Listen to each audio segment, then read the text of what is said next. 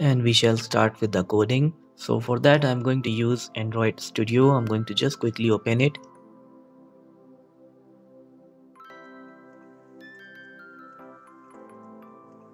I'll create a new project, empty activity, and then you can give a name to your app. I'll just say my Firebase app, and if you want you can change the package name as well. Alright, the app is loaded, and the first activity is the main activity. So we will start with the main activity, and we will begin with the layout of the activity.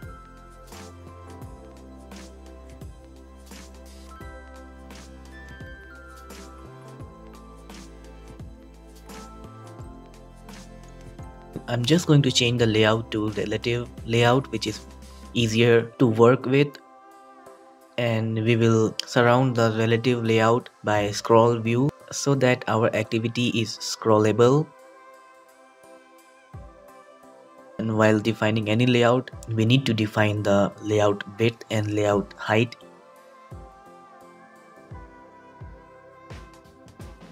Then I'll just give some margin and padding.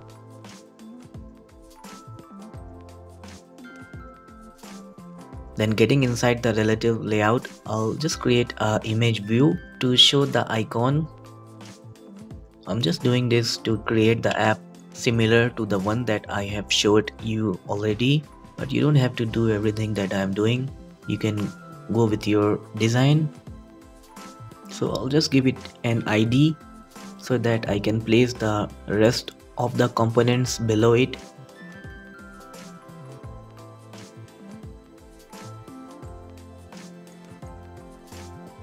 And I'll just give some margin on the top.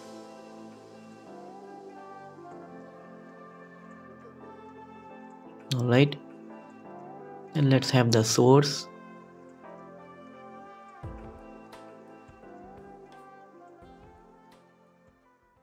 Add drawable.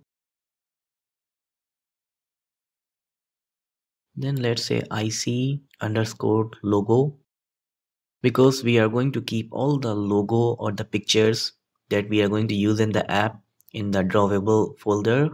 If you don't have any such icons or logos, I'll just keep them with the rest of my codes so that you can download it and you can use the same which I am using.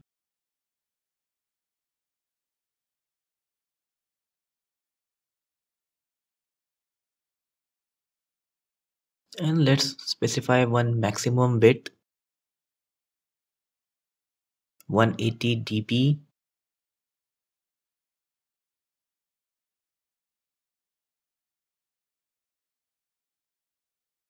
Alright, let's make it in the center horizontally. Then we'll define one text view below it.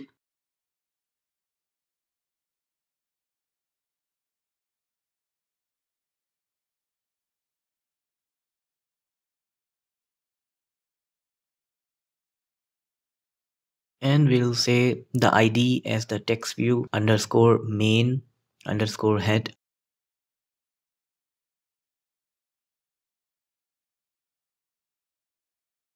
Let's define some margin on the top.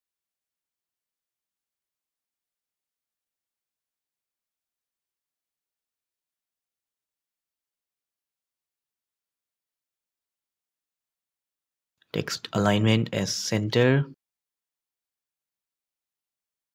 And we want it to be below the logo file. And then we can use text appearance property, from where we can choose some of the predefined font styles.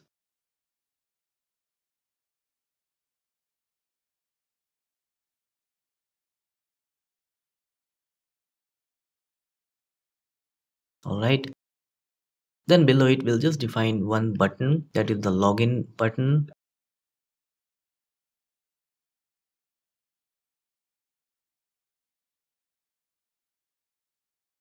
So let's have the ID very simple, button underscore login.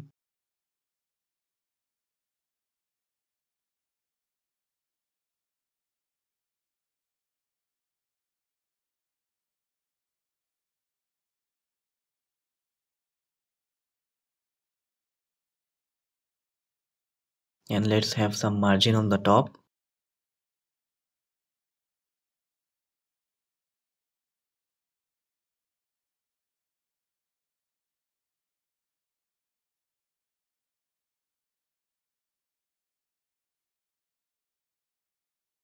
There are two ways to define the width of the button. Either you can directly define the width in the layout underscore width, or the second way is to define margin left and the margin right.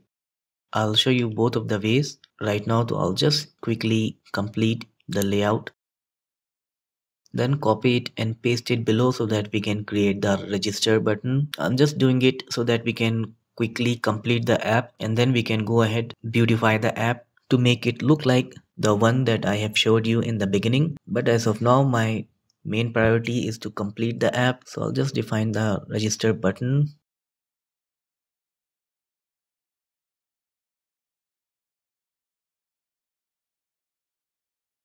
Then quickly move to the Java main activity.java or the main activity class. We will start with defining the title for this activity. So for that, we will just use get support action bar, and using this method we will set the title for our activity since we are having the action bar on the top.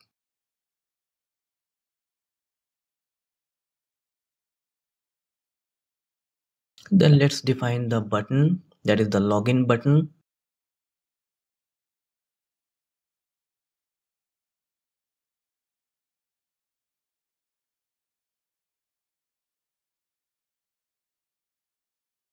And let's find the view for the button, and as you remember, the ID that we have used with the button in the layout file is the button underscore login, so we have to define the same here, that is r.id.button underscore login. So this way we can tell the Android that the button login in the main activity class corresponds to the button underscore login in the layout file. So basically both of them are like connected in a way, we can say. And we have to import the button library also, so just import it. Then let's set a on click listener on the login button so that whenever we click on the button, these codes will be executed. So we will define one intent here, new intent, that is we want the login activity to be opened when we click on the login button. So when we click on the login button, we want the login activity to be opened, and the source activity is the main activity. So we will just write main activity dot this, then comma, the target activity, that is the login activity dot class, and then we will just start activity and in bracket intent, and we will not finish this current activity, that is the main activity. That is, we do not want to close the main activity here, so that if the user navigates to the login activity and presses back button, then he comes back to the main activity.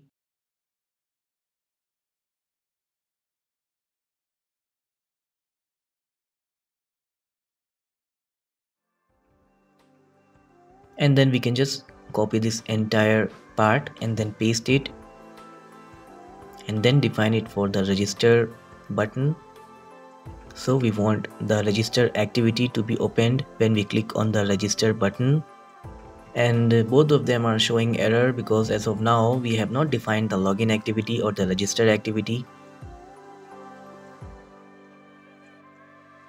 Coming back to the layout of the main activity, let's define one background color to this activity. So in the scroll view, we'll just define one background as color / light gray,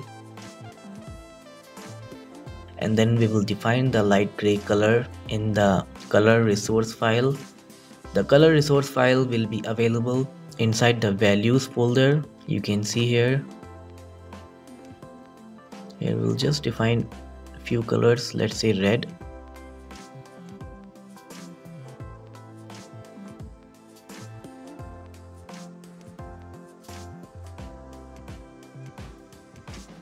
Then lime.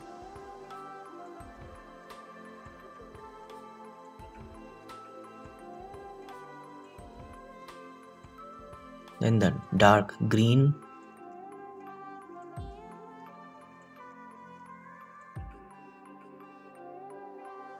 and finally light gray.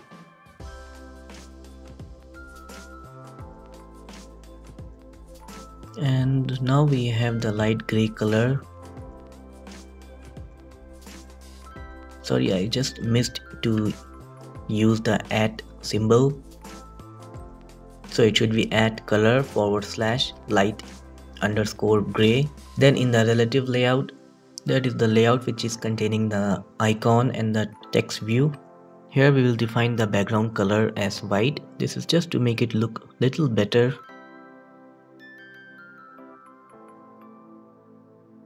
So this completes the main activity. Now let's move to the register activity.